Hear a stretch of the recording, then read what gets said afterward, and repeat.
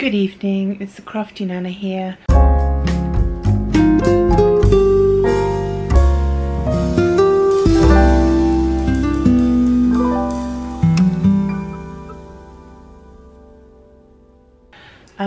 I've been meaning to get some mixed media, pen and ink, watercolour, acrylic, whatever comes to hand, work done on the little pieces of marbling that I did before. I made some little pieces of marbled paper and now I want to make them into little pieces of artwork. Now anybody that knows me would know that I definitely have a thing about bugs, and so this first one, I think it's going to be a cicada. Now this one has got a very strong patch of spottiness here and then the softer top and bottom, and my bug is going to go right across here. So I've just taken a pencil and drawn in the areas that I want to put it into. So I've put the wings here, the body here, the thorax, the head, his lovely buggy eyes. In the picture he's got some beautiful turquoise areas which I'm hoping to get in there.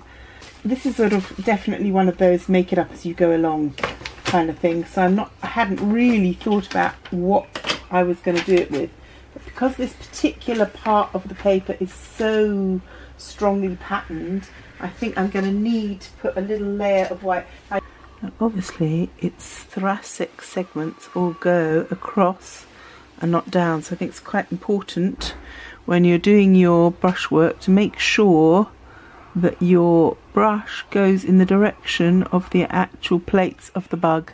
Now on his back he has a centre plate, it's quite smooth, and then he has all sorts of lumpy bumpy bits coming in from the sides. So our centre plate, I want to keep some of those spots showing through. I just don't want quite such a bold pattern on him. Let that dry off a little bit. I'm going to do the same with his wings. Just take out some of the darkness. Again, keep your brush going in the direction that you want the wings to be.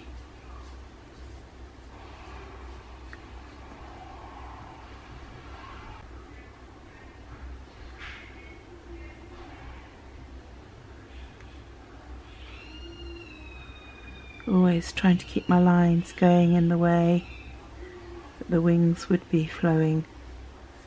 It's amazing how your eye picks up on these things, so it really is pretty important.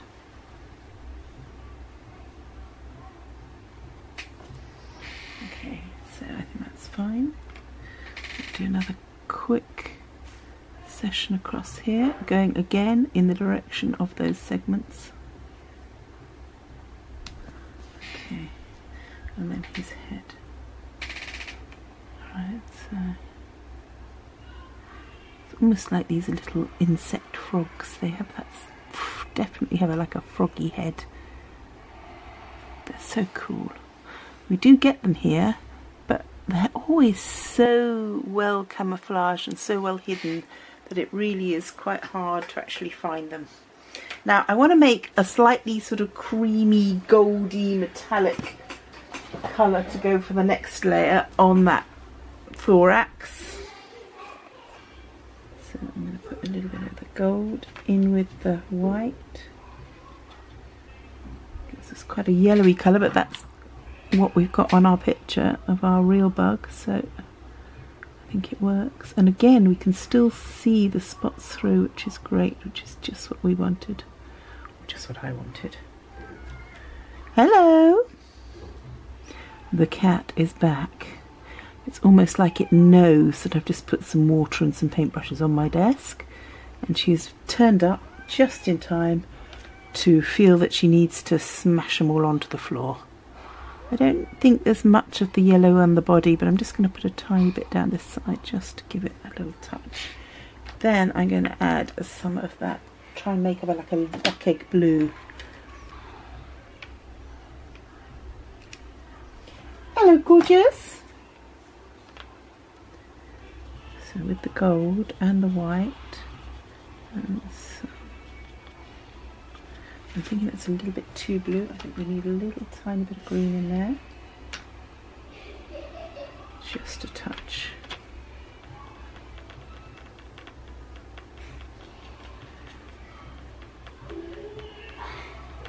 Honestly, I swear that mixing colours is literally half the pleasure of art. I don't want this too thick, and I don't want it too covering. I just want it as a background colour, so I'm literally sort of taking off as much as I'm putting on. Now, I tend to always use mixed media nowadays. I don't really go with the you can't mix this and that and the other. I always just use exactly what works to get the job done. Sometimes it's eyeshadow, sometimes it's metallic pens. It's whatever I need to do and to get the colours and the finish I want. And it might be that later on I actually add some metallic pen over the top of that turquoise to really pop it out. So we have one definite base of the head going up here. We've got a whole set coming sort of around like that.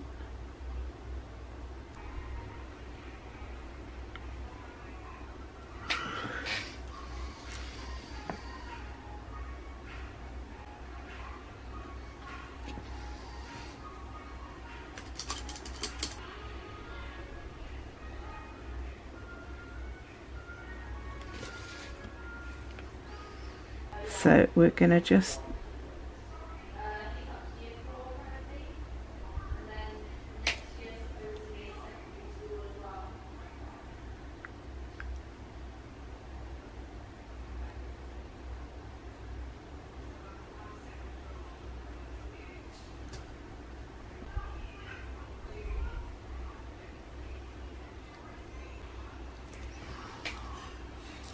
we can see it's starting to take shape now. I'm using a deep dark blue pen just to put in the segments on its body.